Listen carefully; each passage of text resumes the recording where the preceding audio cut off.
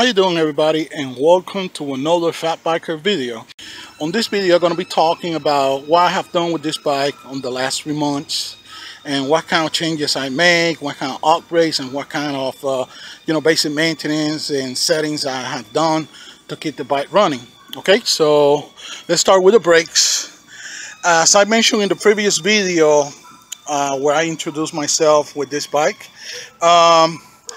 the brakes pretty much there, since I aligned them based off a video that I saw on YouTube that tells you how to align mechanical disc brakes, and that way you don't hear that squeaky noise that normally make when they are new because they're not perfectly aligned.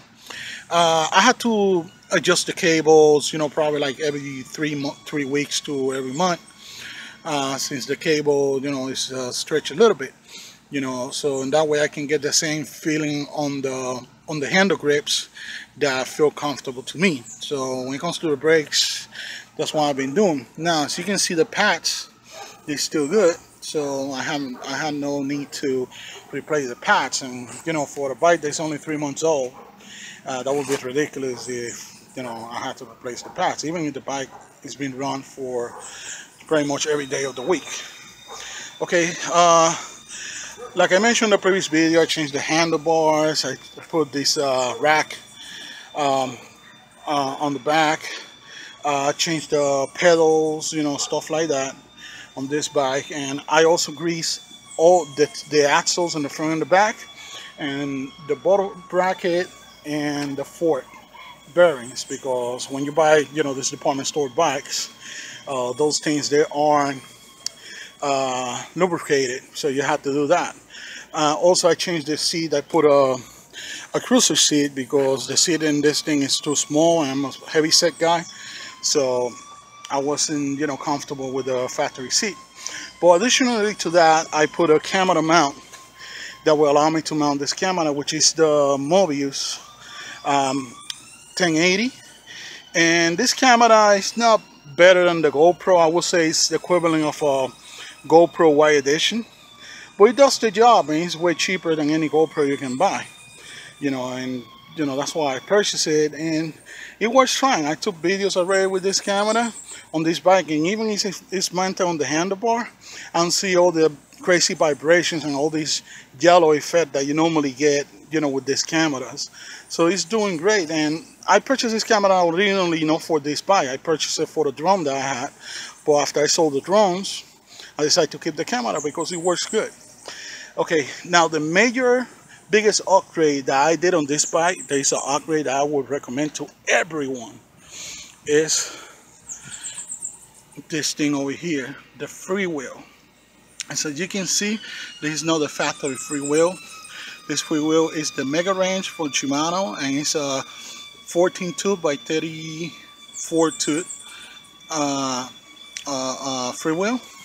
And as you can see, all the cogs, they are separated by 2 teeth, each one of them, one from the next one to the next one to the next one.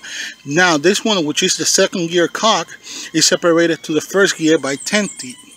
Now the nice thing about this is that since this bike doesn't have the front derailleur with different gear ratios like some other bikes are, this will give you the ability to go over the hills or over rough terrain, like sand or grass, tall grass, with ease. So you won't kill yourself, going through that kind of effort. It makes things easier, make the pedals, softer to use. And all I did is just, went to my local bicycle shop. I purchased this for $15, and then they charged me $5 to take the old one out and put this one in. So it really worked for me. And when it comes to the derailleur, I didn't have to do any major adjustments. All I had to do is just adjust this thing, this adjustment for the cable, so in that way I can align it a little bit better with the new freewheel. But other than that, everything pretty much is the same. And the chain, I didn't have to make it any longer. They changed the same length as before, so everything stays the same. Okay, so I strongly recommend you to get that upgrade. No matter of fact, any person that buy one of these department store fat bikes, if you don't have the 2 or 3 gear, front, gearing system in the front, I would strongly recommend you to get that, because definitely, I'm telling you, definitely it's gonna make your life easier. You're gonna love it. Okay, so this is pretty much the end of this video. So thanks for stopping by. So please don't forget to rate, comment, subscribe, and thanks for watching, everybody.